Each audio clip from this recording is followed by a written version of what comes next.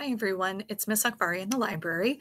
I have a great mystery book I want to tell you about. This has been in our library for a little while, but it's by one of my favorite mystery authors, and her name is April Henry. This book is called The Girl Who Was Supposed to Die. And before I jump in and tell you about it, I actually want to read the first chapter to you because I love the way April Henry starts her books. She almost always starts them kind of in the middle of the story. And as the reader, you kind of have to keep reading to figure out what's going on. And that definitely happens here. Chapter 1, Day 1, 4:51 p.m. I wake up, but wake up isn't quite right. That implies sleeping, a bed, a pillow. I come to. Instead of a pillow, my right cheek is pressed against something hard, rough, and gritty, a worn wood floor. My mouth tastes like old pennies, blood. With my eyes still closed, I gently touch my teeth with my tongue. One of them feels loose. The inside of my mouth is shredded and sore. My head aches, and there's a faint buzzing in one ear. And something's wrong with my left hand. The tips of my pinky and ring finger throb with every beat of my heart. The pain is sharp and red. Two men are talking, their voices a low murmur. Something about no one coming for me, something about it's too late. I decide to keep my eyes closed, not to move. I'm not sure I could anyway. It's not only my teeth that feels wrong. Footsteps move closer to me. A shoe kicks me in the ribs. Not very hard, more like a nudge. Still, I don't allow myself to react. Through slitted eyes, I see two pairs of men's shoes, one pair of brown boots and one pair of red-brown dress shoes that shade to black on the toes. A distant part of me thinks the color is called oxblood. She doesn't know anything, a man says. He doesn't sound angry or even upset. It's a simple statement of fact. I realize he's right. I don't know anything. What's wrong with me, where I am, who they are. And when I try to think about who I am, what I get is nothing. A big gray hole. All I know for sure is that I must be in trouble. I need to get back to Portland and follow our leads there, the other man says. You need to take care of things here. Take her out back and finish her off.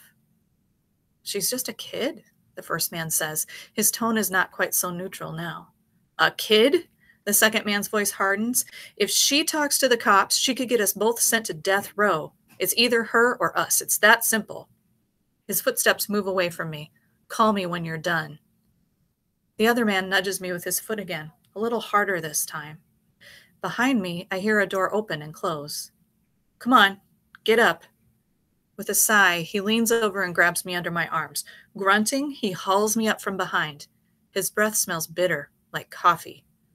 I try to keep my body limp, but when my left hand brushes the floor, the pain in my fingers is an electric shock. My legs stiffen and he pulls me to my feet. That's right, he says, nudging me forward while still holding me up. We're going to take a little walk. Since he already knows that I'm conscious, I figure I can open my eyes halfway. We're in what looks like a cabin with knotty pine wall, black wood-burning stove.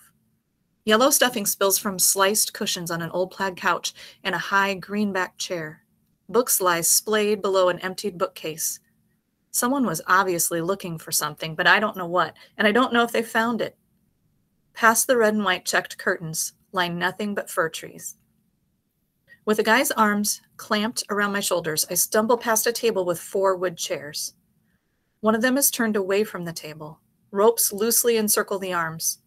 A pair of bloody pliers sits on the table next to what seems like 2 silver-white chips painted mostly pink.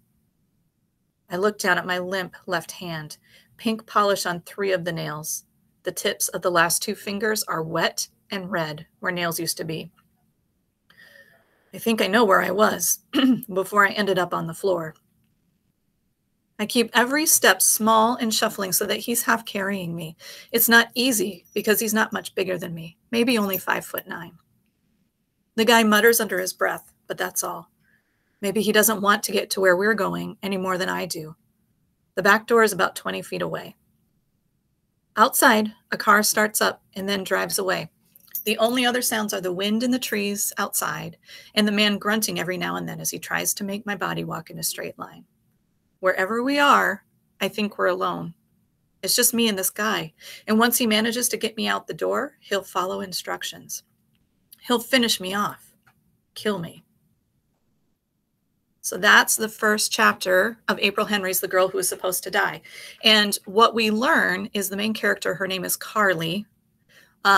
She wakes up, as we found out, in this cabin. No idea how she got there, no idea what's happened. Obviously, she's been roughed up quite a bit.